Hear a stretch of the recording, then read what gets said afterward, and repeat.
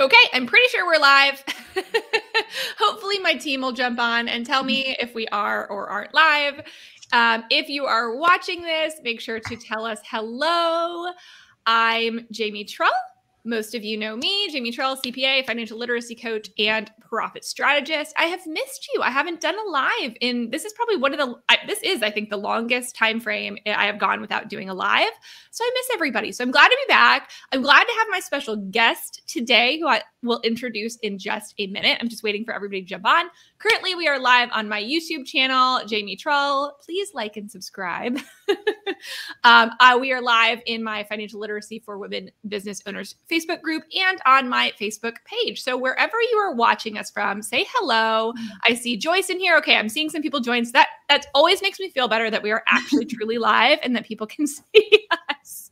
So as many of these as I do, I feel like I still get worried about the tech because you never know what Facebook is going to do at all. So this morning, I'm so excited to have one of my esteemed preferred vendors, April Miller, yay, who is the CEO. Do you call yourself CEO? I should have asked you that. I kind of call myself owner.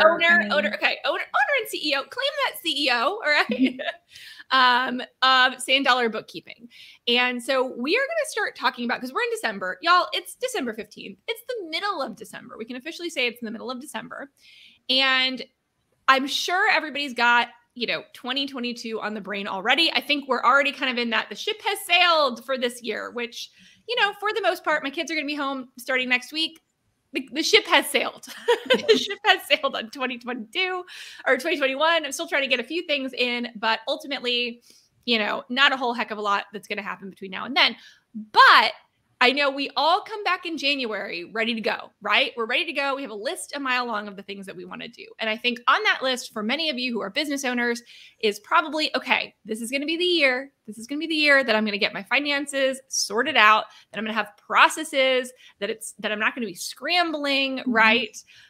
We declare that. So if that's you, I want you to declare it. I want you to say this is the year. And April's going to give you some of the best practices today for what you can do starting right away to start implementing some change, because we know we're motivated in January to implement those changes. So what do we need to do? So April, let me just intro you as well. April, like I said, is one of my preferred vendors. Many of you know a lot of my preferred vendors. She is one of our bookkeepers. She helps people with both ongoing bookkeeping needs, right? But also if you are someone DIYing your bookkeeping and need occasional help, April offers that too, right, April? Yes, that's one of my favorite services, actually. Yeah, it's hard to find sometimes bookkeepers who are willing to do that. A lot of them want you to sign up for monthly retainers. But I love the fact that if you run into a snag, if you're trying to figure out how to reconcile your accounts or something's gone wrong, right? All of a sudden you're like, why is all my income doubled? I'm so confused. You can book a call with April, get it sorted out, get it done and dusted in one quick call. So I love that you offer that, April. I think that's such a value add for people who are kind of in that middle ground between like full DIY, right? And when they are ready to fully outsource it to a bookkeeper. So maybe you're knees deep in YouTube videos and you're like, I just need to talk to a person, right? That is something that April can help you with as well. So April, tell me a little bit about yourself, number one, and then we're going to jump into some tips that you have for what people can do when they say, okay, 2022 is the year. I'm going to get things sorted out. It's going to be better next year. All right. So I'm April Miller. I'm the owner of Sand Dollar Bookkeeping. I'm based out of Florida, but I have clients all across the country. The biggest problem of that sometimes is only the time zone, is figuring that out with my West Coast clients. Other than that, I love serving clients all across the country. I have a great little team. My clients are all across the board. There is not a certain kind of industry they are in per se. And I do everything, or we do everything from bookkeeping, DIY help, advisory services. I have a lot of clients that I do more controller level work for, or maybe just month-end reconciliations and reviews. So kind of everything. I don't have a one size fits all, because I find that each business is very unique in possibly what they need and what services I can provide for them. And I try to mold that for them when I talk to them to see how I can better serve them. Hi, Blair. Here, I'll put him up. Hi, everybody. I'm seeing some good mornings. We have some other esteemed preferred vendors with us this morning as well. That's great. Hi, Jocelyn. Hi, Joyce. Hi, everybody. Okay, so that's great. So then I love that. I love that you aren't kind of one of those people who's just like, no. I think what I'll say is in the industry, and I was even on a QuickBooks consulting thing, and they were talking a lot about, I never say this word right, y'all. I never say it right. Don't laugh at me. Processtizing, kind of like systematizing, right? But forming a process. But productizing. That's what I'm looking for. Sorry. Productizing, meaning like basically they're telling accountants, bookkeepers, like create one thing and just sell that, right? And the truth of the matter is that one thing doesn't fit with every different business, right? And so even businesses within the same field are going to need personalization. They need different things. You are a different business owner than somebody else is. And so I love the fact that you take that personalized approach, that it's not trying to fit like square peg, round hole, right? You personalize what you provide based on the type of business, I'm sure, but also the business owner's needs themselves, right? Where are their blind spots? What are the things that they really want help with? So I love that. Blair agrees. I'm guessing Blair is a client. Blair is a client. She has 2 businesses. So yes. Nice. And just like you just said, I have 3 different insurance companies. Yeah. And outside of them just being female-owned businesses, each one of their business is completely unique in how they function and process and the workflows. Yep. So you're exactly right. I try not to fit them all into a standard little box for their services and what they need, because they each require different things. Yeah. And they each have their own, strengths that they can do. They can know their own numbers, and that I can help with on their weaknesses. Yeah. I love that. That's so valuable. Okay. So let's talk about January. Y'all, we are 16-ish days, 17. I don't know how you count it. Away from January 1st of 2022. Now, first of all, I don't want anybody here claiming 2022 is their year. All right. Like none of y'all are claiming that. That doesn't work. Okay. We're just going to tiptoe into 2022 and try not to break anything. But you can claim that it's your year to clean up your finances specifically. So what's the first piece of advice that you would give people that are in that boat where they're like, I'm a mess. Okay, so first of all, we all talk about goals. We all have business goals, and then we all make these resolutions, right? We make personal resolutions. Yep. We're going to get in shape. We're going to eat better. And that's all great. But how about a resolution for your business? You're making goals for your business. So call it a resolution. And what do we do with resolutions? We start in January, right? That is the only way it works, is if we start right in the beginning of the year. So that is what I'm going to say. If you know that your bookkeeping and your financials and your records and just your business numbers, your accounting procedures as a whole it needs to be better. Maybe it's okay, but it needs to be better. Start in January. Make it a goal to do that, and make it a resolution for your business to start in January. Don't wait until February. Because that's when things get behind. And that's when we're like, okay, well, I'm already a month behind. I'm already, it's so much easier if you start in the beginning of the year. Whether or not you use QuickBooks Online or a different program. I personally love QuickBooks Online. I will tell you, I'm a desktop user since 2004, and I never thought the day would come that I would say that I prefer QuickBooks Online. But yay, you're a convert. I 100% converted. So if you are not using QuickBooks Online yet, Jamie has the best deal on that. So go to her website and look at QuickBooks Online. Why do I love QuickBooks Online? The integrations, okay? And that's what I talk about. Keeping it all in one place. It's user-friendly. It's fully integrated. You can integrate with your payment processor. If you use, Stripe or Square or whatever, it just makes it a lot easier. I do have one major tip, and that is I always like to say, don't think of your financials though as a crock pot. Like, it's great to integrate everything, but you still have to review it. I've seen clients where everything's fully integrated and it's almost like it's just on autopilot. And that's how things can go awry, right? Technology is great when it works. But if it doesn't work, it can create a big mess. Yeah. So that is, I love QuickBooks Online. I love the receipt manager, which I don't think is used enough. Yeah. The QuickBooks Online receipt manager to keep those pesky receipts organized. You don't have to keep the paper, and then you can export them at the end of the year.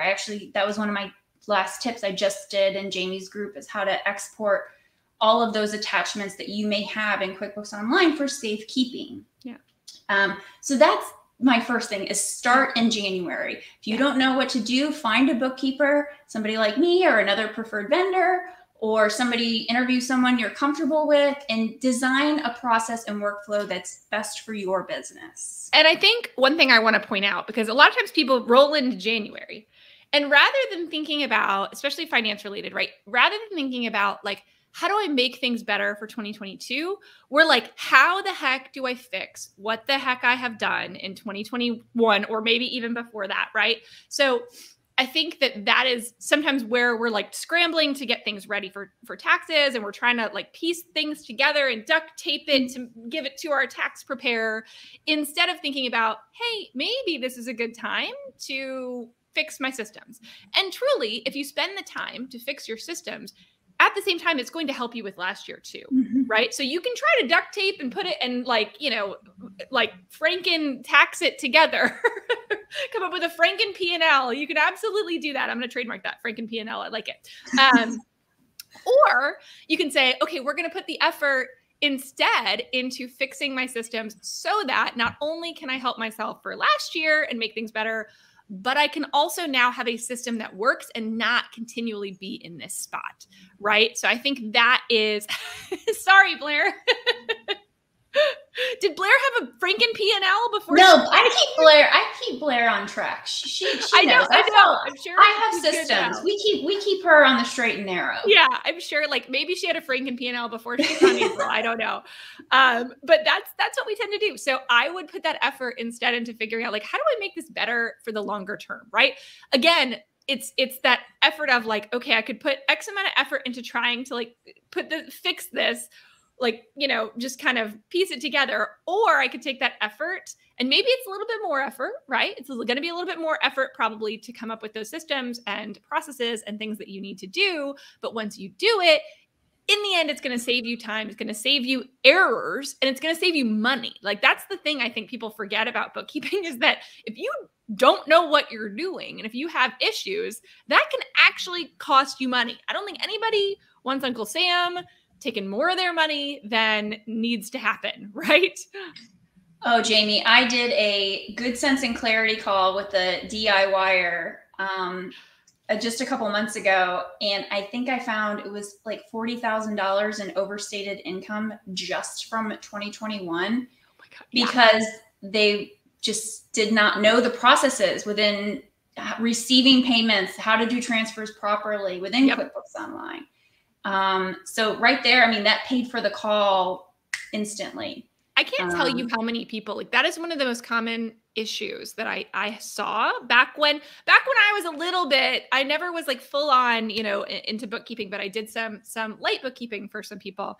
And that was the biggest issue that I saw, was like this double income, which means you're paying double taxes. And I don't think anybody wants to pay double taxes, but it is a very common problem. And all it is how your systems are set up and how you are handling those transactions. And if you don't really know what you're doing and you're just kind of trying to press some buttons and, okay, I've cleared everything, but now, is this actually correct? Right. And I think that's the other thing. And you touched on this too, right? When a lot of what comes out of your systems is based on how they're set up, right? Like, so how you have things integrating in with your systems and making sure that it's set up properly. That's key. Because if you set up QuickBooks, but you do it wrong, then you're going to have a whole host of issues that are going to come out on the other end, which I think is why all of these accounting softwares can get a bad name, but it's because they weren't set up properly to begin with. Set up properly, if you know what you're doing and can keep up with it, it's much easier to get what you need out of it. Would you agree with that? Absolutely. I've said this many times. I said that QuickBooks Online it's almost like a toddler. Yeah.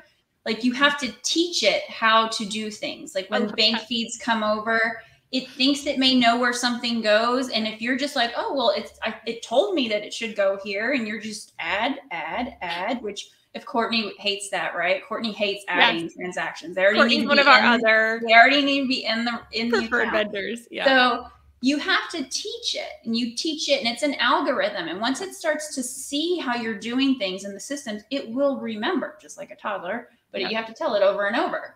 But if you told it the wrong thing, if you tell it the wrong thing, it's going to do the wrong thing over and over. And that's how you end up with overstated income or understated expenses or whatever it may be. And that kind of goes to like one of my next tips, which is how you have to reconcile your accounts monthly. If you are going to do better and you are going to make this resolution, you must reconcile. If that is not for you, you need to outsource that. I have a lot of clients who they do the bookkeeping themselves. They do the monthly entries, but I come in, or my team comes in at the end of the month. We do the reconciliations. We do the month-end review, any questions they have during the month. Because everyone, you are not done. When that little difference hits zero and you think you're done, if you still have a lot of transactions left over sitting from prior periods or the current periods, guess what? That's how you end up with overstated or understated issues. Yes. And I see it all the time. So that's why it's nice to have that second set of advisory eyes to look at that. So let's talk about what it means, because I think that there are a lot of people that don't reconcile their accounts, right? Maybe they don't even know what that exactly means. They've heard of it, but they're like, okay, so what is this? So let's talk about, like, what does it mean to reconcile your accounts, and why is that important? Okay, so at the end of the month, when you get your bank statement and you go into QuickBooks or whatever it is, reconciling your statements, your credit cards, not just your bank statements, your credit cards, your business credit cards, because we are not combining business and personal in 2022, everyone. Nope. We are not doing that. Everybody shake their head. So you're taking your statements and you're going in and you are accounting for all the transactions that you have written during the month. And you are making sure that everything is accounted for, what has cleared the bank. And it is giving you your actual cash balance for the month to make sure that everything is properly accounted for. Yeah. Bank reconciliations are not just adding to the bank feeds. So if you're like, well, no, I reconcile, I use the bank feeds. Yeah. That is not reconciling. Yeah. Yeah. You have to do it monthly. And the hard part is that you can't just decide. If you've never reconciled, you can't just decide, well, this month I'm going to start. I'm going to do it this month moving forward. You have to do all of the historical reconciliations to catch up. That's very, very true. And that's the hardest thing. If you wait a long time to do your reconciliations, and that's where there have been, I'm going to admit something. Nobody judged me. I'm going to admit something. There have been times when I have not done my reconciliations monthly. There have been times where I'm like, oh man. And so I will go in and I'm like, okay, I got to reconcile. And so I try to do like 3 months at a time. And then I'm like, okay, there's a problem.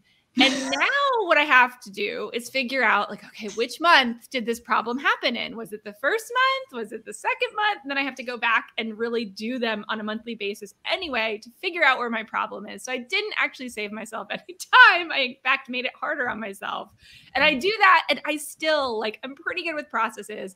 But there are times when things get crazy. I mean, last year, I don't even know. I think I waited like 4 or 5 months before doing reconciliations. It was a terrible idea. I learned my lesson. I will not do it again. I promise, April. But that is something like the great thing about reconciliations as an accountant, I love them. Why? Because they tell you when there's a problem. Yes. Otherwise, you may not realize it. You may not have any idea there's a problem. But if your bank reconciliation is out, something else is out too. Maybe it's another bank account, but maybe it's something on your P&L. So that's the thing that is so important to know is that if your bank account is not reconciling, or if you can reconcile it, but there's a whole bunch of transactions that you're leaving out in order to reconcile it, right? Somewhere else in your financial statements, possibly on your balance sheet too, but potentially on your P&L, which is a problem, there is something wrong. Right. And so that it's a great indicator. It doesn't necessarily solve the problem for you. Right. But it'll tell you there's a problem. And that's a great time to be like, okay, I need to call up April. Absolutely. That's where issues flush themselves out. Yeah. And that's what I always say. If I'm doing an initial review of books and I can tell they haven't been reconciled in 7 months and somebody's like, well, what's wrong with them? And I'm like, I don't know just yet. But once we go through the reconciliations, they're going to come out. It's going to stick out. And usually 50% of the time, a lot of the problems I see are integrations with third-party programs where they're coming over, the income's being booked automatically, but QuickBooks is hitting it in undeposited funds. Transfers are being booked incorrectly. And all of this stuff has to be unwound, basically, untangled, and then corrected. And it can take time if you haven't done it all year.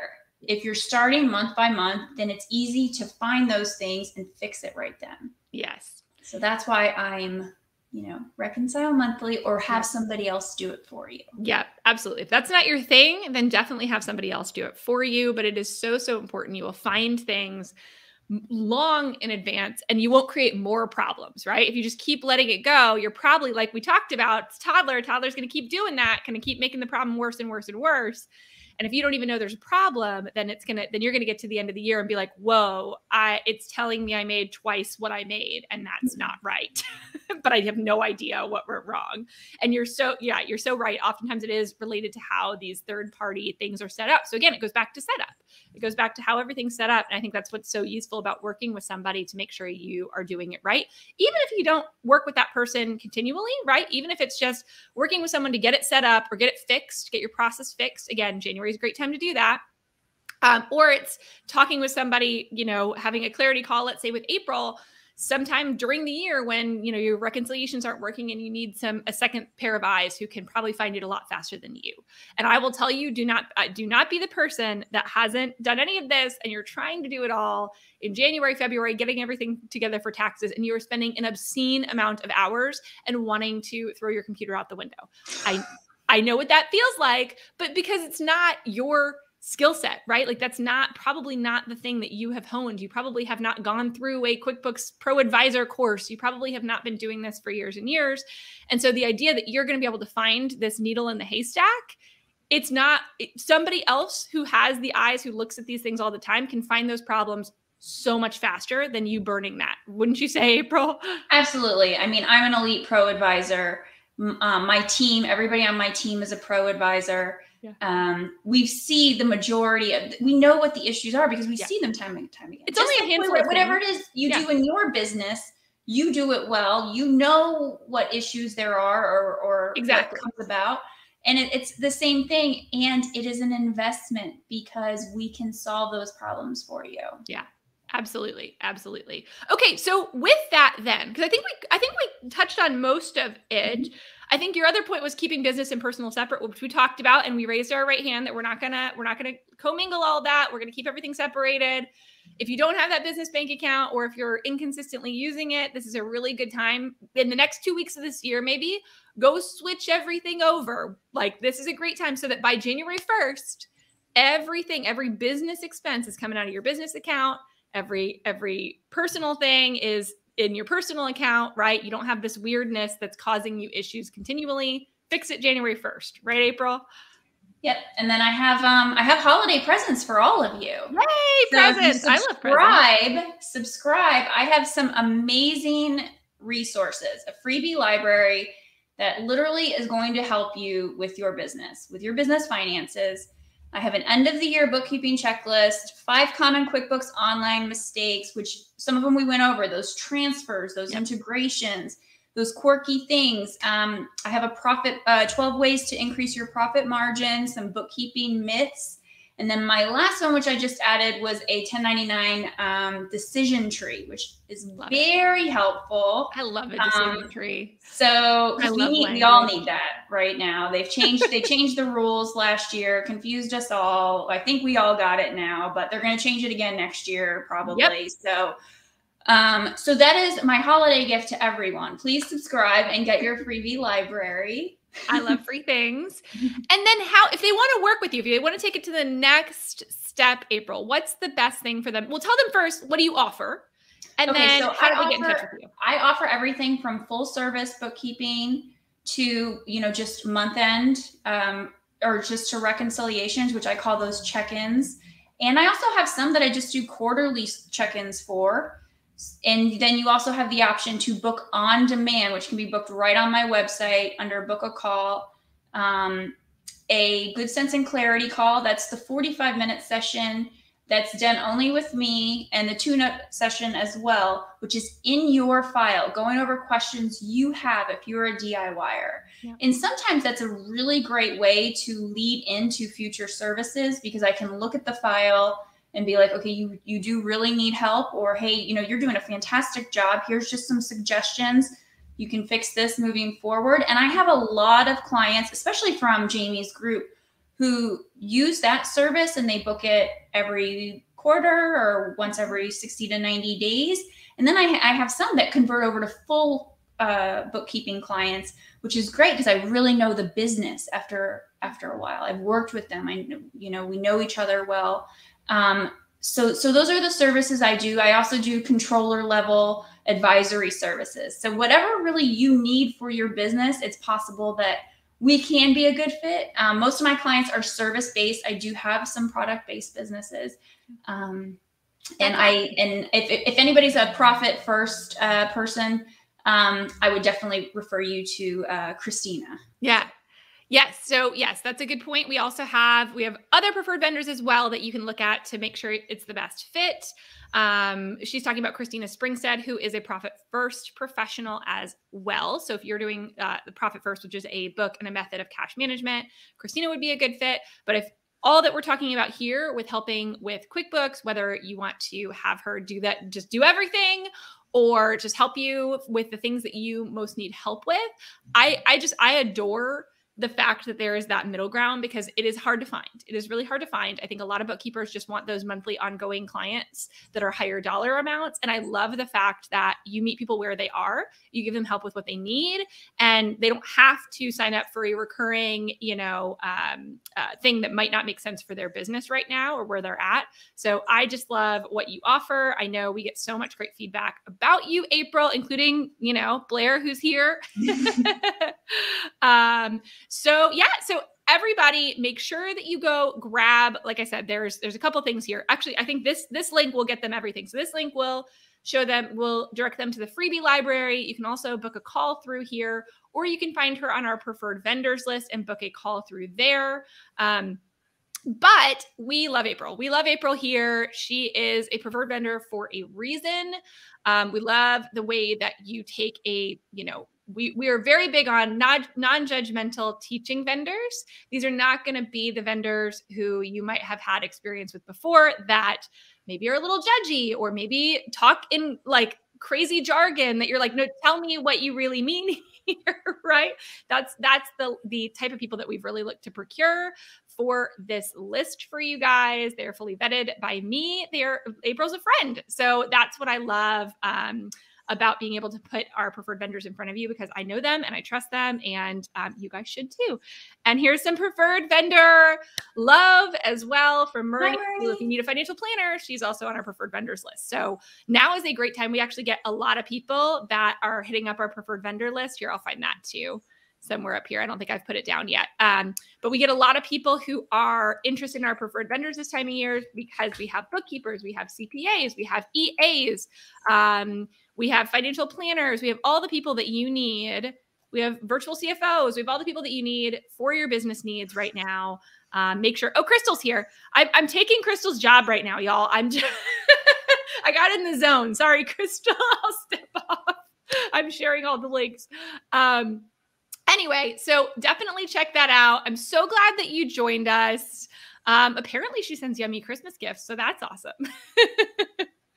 If you were on the fence, I feel like that should move you. Okay, guys, y'all are amazing. We will be back probably in the new year. I don't think I've got any lives planned the next 2 weeks, because I'm going to be in hanging out with the fam and probably drinking some wine, hanging by the fire, watching a lot of Christmas movies. That is really my plan over the next 2 weeks. And so I will be back in the new year, though, with lots of great content. So as you jump into that January, make sure that you stay in touch with what's going on. Again, if you're watching on YouTube, subscribe. If you're watching this in my financial literacy Facebook group. Make sure you're paying attention because we've got lots of new content coming out, lots of new fun things that we are going to be doing to help support you in your goals to really get your finances under control in 2022. So I love y'all. You are amazing. And we will see you next time. Bye. Bye.